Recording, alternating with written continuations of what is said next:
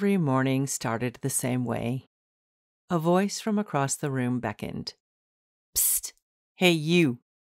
Yes, you!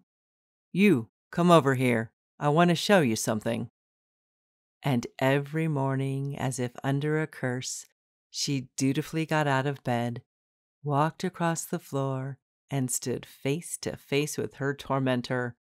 Oh, she knew her nemesis very, very well, and still she felt hopeless, defenseless against the old stories of self-judgment and loathing, replaying themselves over and over and over on an endless loop before her eyes. But this morning was different. This morning it was her voice she heard loud and clear, saying, "You in the mirror on the wall, I do not hear your beck and call. You refuse to show the best of me, but I am so much more than you can see." And when she walked across the room to face the one waiting there, she stared long and hard into the eyes looking back at her. And then, just like that, the pain vanished. The fear was gone. The spell had been broken. She saw herself clearly for the first time in ages. And to remind herself never to forget who she really was, she wrote herself a love letter and stuck it on the mirror. When you look in the mirror, what do you see? Who do you see? And is she friend or foe?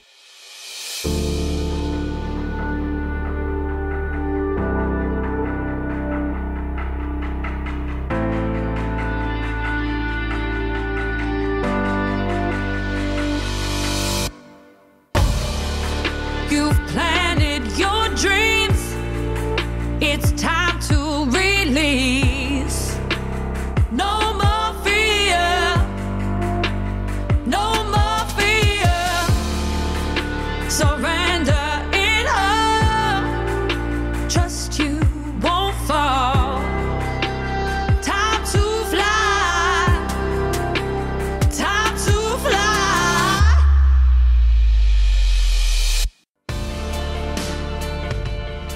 Hello and happy Women's History Month, my Brightlighters.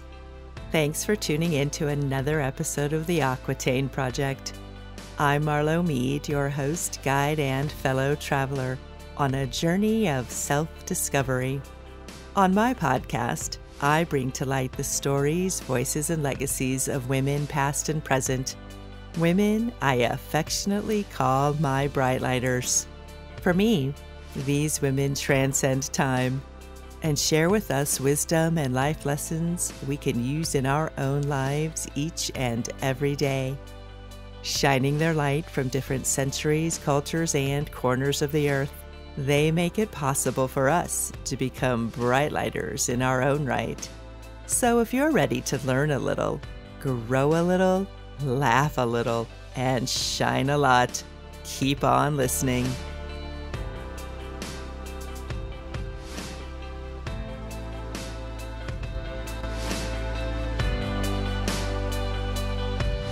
Free your soul. You've probably heard the expression, being your own worst critic. You've probably experienced it too. That critical inner voice so good at negative self-talk. You know the one that chimes in with toxic messages of doubt, fear, blame, or judgment. Sadly, the world around us can amplify the critical thoughts we have about ourselves. Images of perfect people with perfect looks, perfect bodies, and perfect lives have conned us into thinking that if we don't look a certain way or live a certain lifestyle, well, we must not be perfect. So, what's the point of trying? And here's the problem with this type of thinking. It can become a habit, a very nasty habit. And if we start believing what we're telling ourselves, especially if it's not true, we can negatively impact our mental, emotional, and physical health.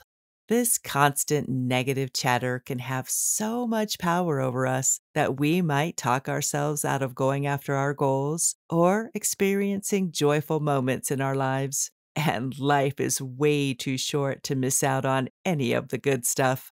So when Caitlin Boyle came face to face with her own inner critic staring back at her in a bathroom mirror, she stared right back, wrote herself a note that said, "You are beautiful," stuck it on the mirror, and an underground campaign to recognize the beauty within every woman was born.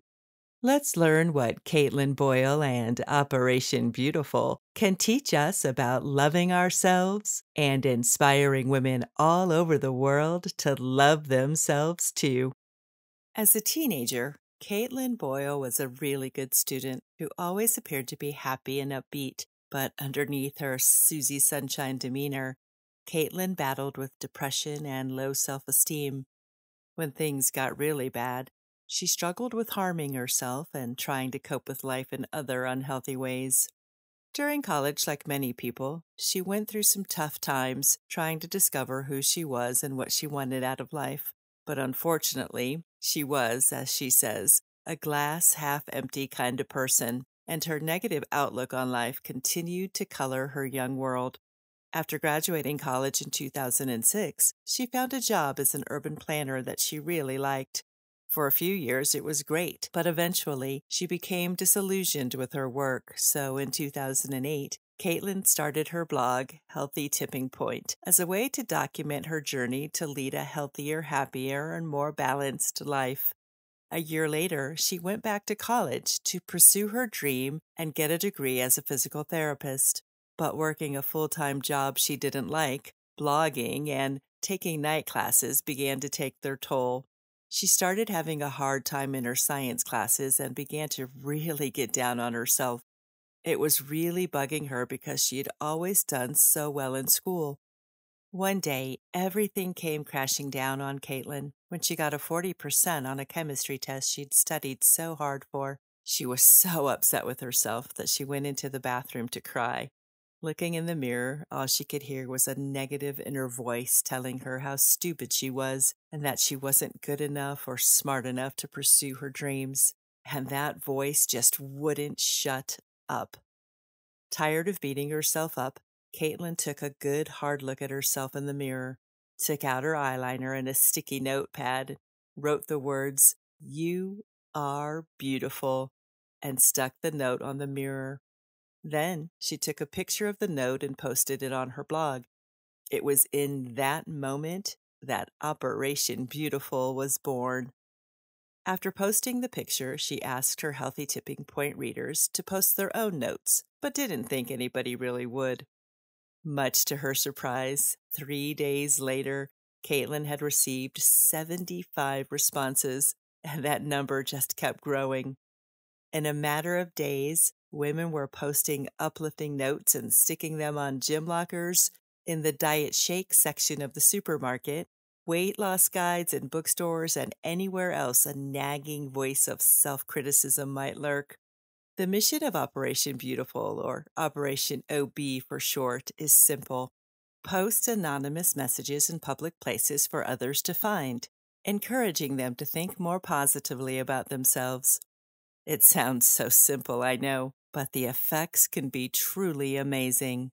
She never intended to start a grassroots movement that would impact the lives of countless women around the world. It just happened. As Caitlin says, OB took on a life of its own, and the results have been mind-blowing.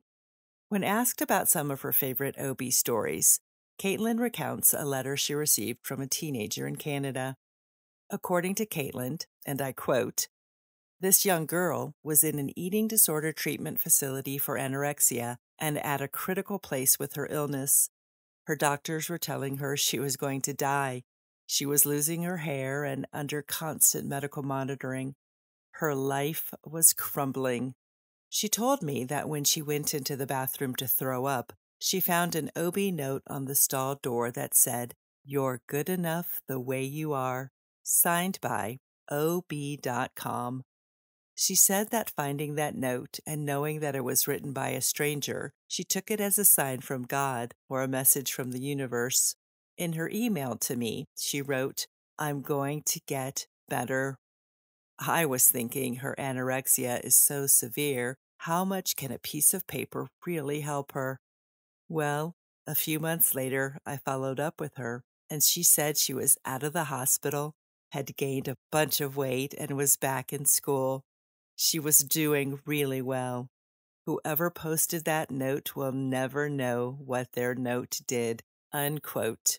Since its inception, thousands of Operation Beautiful notes have been posted all over the world in many different languages by people of all ages. And while the campaign may affect a staggering number of women and girls struggling with depression, negative body image, and eating disorders, it has also reached a number of men throughout the world. It's not just a woman thing, you know. Men and boys can face negative and body self-esteem issues too, and Operation Beautiful has made it a point to share the "You Are Beautiful" message with everyone. Fast forward 14 years, Operation Beautiful is still impacting lives. It's been adopted and adapted by high schoolers, middle schoolers, even elementary schoolers to include not only body issues, but bullying in school as well. As for Caitlin, she has written several books on how we can help ourselves and others feel beautiful. You can find links on the podcast website.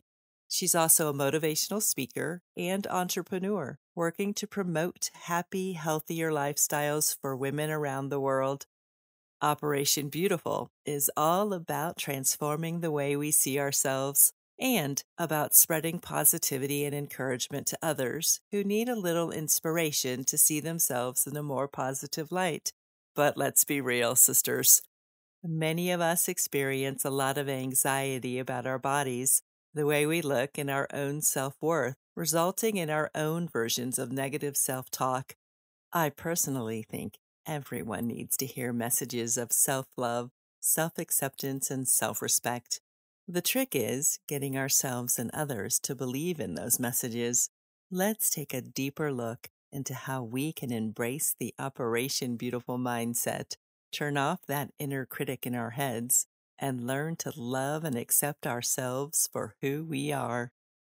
You've been criticizing yourself for years and it hasn't worked. Try approving of yourself and see what happens. Louise May. We all do it. A little dig here, a little jab there. We know just how to push our own buttons, don't we? We criticize the way we look and say things to ourselves like, "I'm fat. I'm too skinny. I look old. I hate my hair. It's too frizzy. My nose is too straight. My lips are too thin. I'm gonna get Botox. Do you see all those wrinkles? My butt's too big. My boobs are too small. And here's one of my go-tos. Man, you look horrible in that dress." Yes, I've been known to say that to myself on a few occasions. Wow, we can nitpick ourselves to death if we're not careful. And that's just the physical stuff. And when it comes to our emotional landscape, things can get pretty dark. Berating ourselves when we mess up a presentation or project at work, telling ourselves we're stupid when we do poorly on a test, beating ourselves up for failing to live up to other people's expectations, or convincing ourselves that we are unacceptable, unworthy, or unlovable. And those nasty negative thoughts we sometimes think about color everything from how we feel about ourselves to how we feel about others and the world around us. Now, for the most part, I'm comfortable with who I am and how I look. My mothering skills are out of this world, just ask my kids. And I'm a pretty darn good cook. I love my smile, even though my teeth aren't perfectly straight. And I used to be self-conscious of my hands because I think they look older than the rest of me.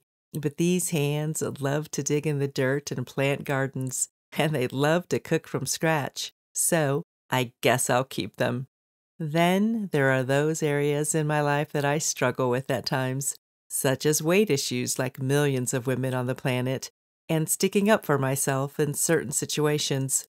Of course, deep down, I know the answer to both of these issues, But self-doubt and negative self-talk can get in the way of the very best of intentions. Sisters, how we speak to ourselves is incredibly important.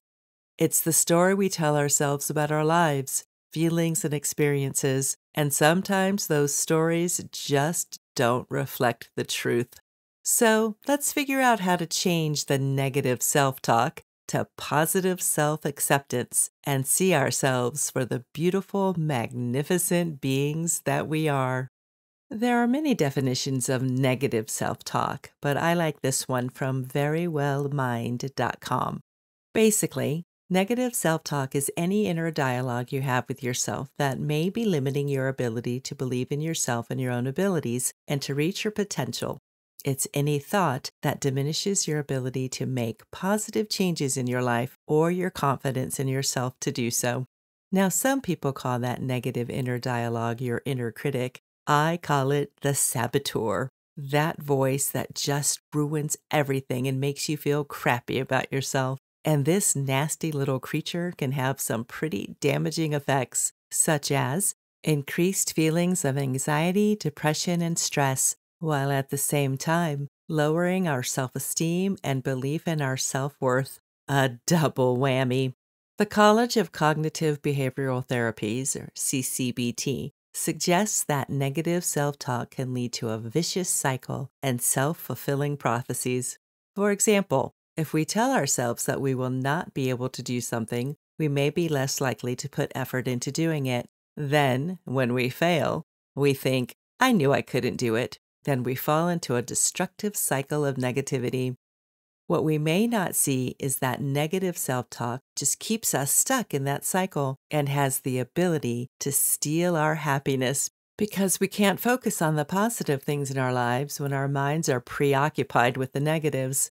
That little saboteur can impact our relationships, our hopes, and our opportunities for a happy, healthier, more fulfilling life. And you guys, life is way too short to miss out on all the good stuff. I love this quote. We all have problems, obstacles, and challenges in our lives, but when we talk to ourselves negatively, it puts the lid right on the can. So unscrew the lid, my sisters, and say nice things to yourself. Psychology Today has several good articles on the effects negative self-talk has on our body image and self-esteem. I found this particular observation very interesting and oh so true. Once you start to think that you have a flaw, your mind runs with the distraction and turns it into more than it is, all of which affects the way you think and feel about how you look and about life in general. Man, we can make a mountain out of a molehill about anything we don't like about ourselves. The article also has some great advice for overcoming those pain-in-the-butt body issues many of us deal with, such as putting body image into perspective by limiting the use of social media where people are constantly reminded of the unrealistic value placed on how we look.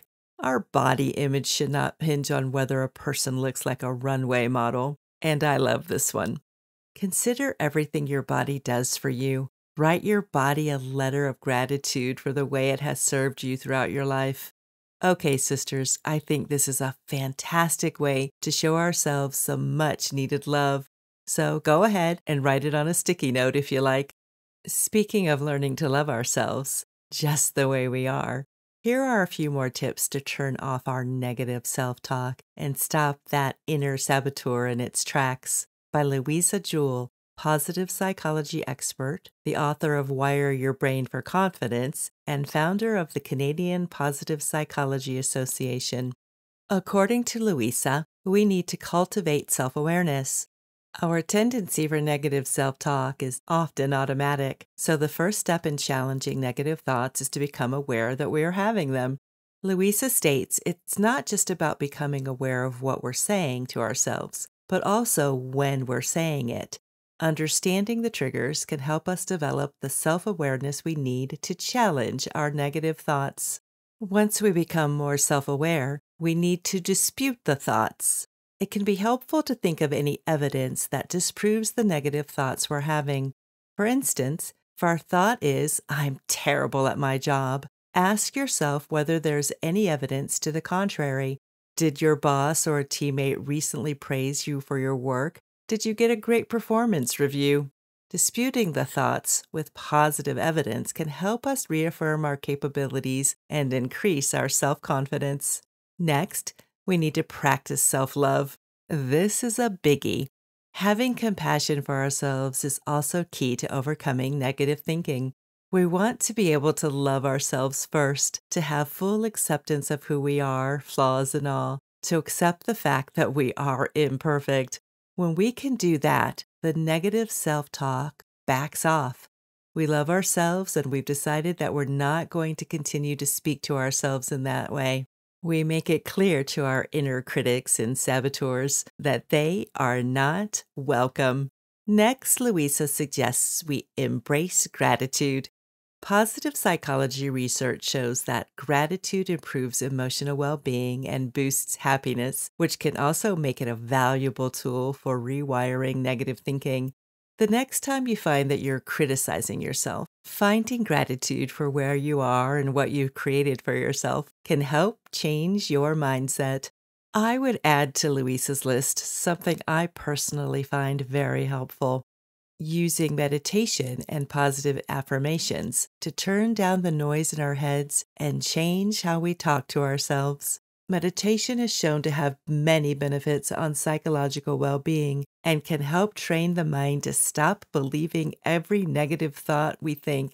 Positive affirmations, like the ones written on Operation Beautiful sticky notes, are phrases that help us focus on the positive and remind us to believe in ourselves and what we're capable of achieving. I find using a combination of meditation and positive affirmation a fantastic way of shutting off my inner saboteur and helping me focus on how wonderful I am and how much greater my life can become. There are tons of resources, books, and guides on meditation and the power of positive affirmation if this type of thing appeals to you. The point is to find ways and techniques that will help us learn to love and appreciate ourselves, because loving ourselves is the greatest gift we can give to ourselves, to others, and to the world. When you stop living your life based on what others think of you, your real life begins. At that moment, you will finally see the door of self-acceptance opened. Shannon L. Adler. Body image and self-esteem start in our mind and how we feel about ourselves, not in the mirror. When we make the decision to stop beating ourselves up for every little thing we dislike about ourselves, we can walk through that door and find the joy in accepting our imperfections as a part of being human. And it starts with each of us learning to manage, better yet, to silence that inner voice that tells us we are not good enough. Well, I have news for you. You are good enough. In fact, we are better than good enough. We are fabulous. Operation Beautiful is such an uplifting way to stamp out negative self-talk and encourage us to be the best versions of ourselves, whether we're the person finding the note or the one posting it. But beyond this, OB has created a global sisterhood through which we can experience the joy of self-acceptance and celebrate our beautiful, unique selves, while at the same time helping our sisters around the world do the same. Because when we do positive, loving things for others, we boost our own self-esteem and self-love. So no matter where we live, what we do, what language we speak, or what stage of life we're in, we are all beautiful, capable women who deserve love and respect, especially from ourselves. I say we make self-love and acceptance a daily habit. Shall we? What a wonderful way to set a positive example for other women, and especially the young girls in our lives. In honor of Caitlin Boyle and Operation Beautiful, let's challenge ourselves to develop the skills we need to turn down the negativity, turn up the positivity, and believe in the beauty of YOU. Then let's go out and remind every woman we know, and even the ones we don't, that they are beautiful too. Okay, my bright lighters, get out those markers and sticky notes and leave those messages of love all over the place so your sisters can find them. Why I love Operation Beautiful. When Caitlin Boyle looked at herself in a mirror 14 years ago, she didn't like what she saw, and the negative self-talk coming from the voice inside her head reinforced what she saw and felt in that moment. Feelings of doubt and worthlessness and all sorts of negative thoughts had snuck their way into her mind. And when she recognized what was happening, she instinctively wrote her now famous "You Are Beautiful" note to herself, and in that moment created a movement that has positively impacted the lives of thousands of women and men around the world. Okay, here's the honest truth. We all have had such moments. Moments, days, weeks, months, heck, maybe years, where we have beaten ourselves up, put ourselves down, and diminished our own self-worth. I'm willing to bet even the most seemingly confident women in the world have had their own battles with their inner saboteurs. Take me, for instance. As I discussed earlier in the podcast, I'm pretty confident in certain areas of my life. And although I've known Victoria's Secret for years, look it up, there are times I still struggle to be more loving and accepting of myself. And despite knowing all the benefits that come with creating a stronger sense of self, which is foundational to the Aquitaine Project mission, my personal little saboteurs can still get in the way of what I think and how I feel about myself, if I let them. The key is not to let them. Easier said than done, I know. But here is the beauty of Operation Beautiful. Whether we write them to ourselves, to friends and family, to coworkers, or leave them for random strangers to find, I believe those little colorful sticky notes have the power to change lives. For me, Caitlin Boyle's Operation Beautiful has stood the test of time and lights the way for each of us to shine a light for others and create happier, healthier relationships with our most intimate partners, ourselves.